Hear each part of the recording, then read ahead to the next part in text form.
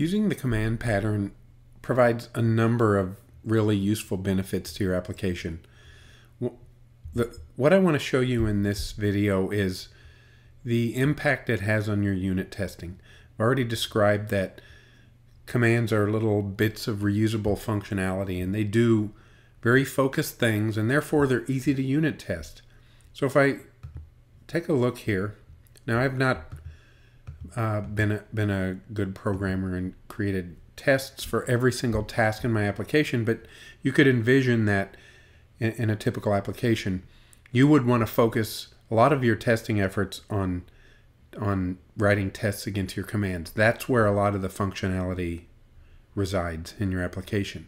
So I did create some examples here just to illustrate how easy. If I go into the tests folder specifically for the app module, there's really one task in that module, and if I create it, click on it and look at it here, again, I'm using Kiwi as my testing framework, and that's the subject of another video series, so I'm not going to go into detail here, but it says here with a query task, and when I actually create my task right here, I create it with a mock content resolver. And then here are my tests. I have really just 3 tests. It should invoke the query through the content resolver. So if I execute the command and I run it, then right here, then it should send this message to the content resolver.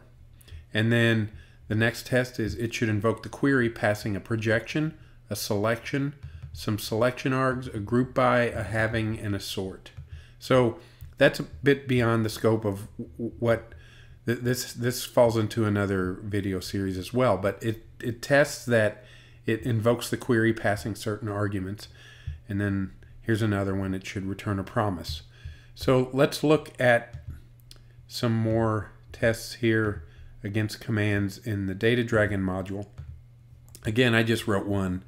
Here is an example of a test against a query realms task. Again, I create the task itself. This is the real task, and it's initialized with a mock database.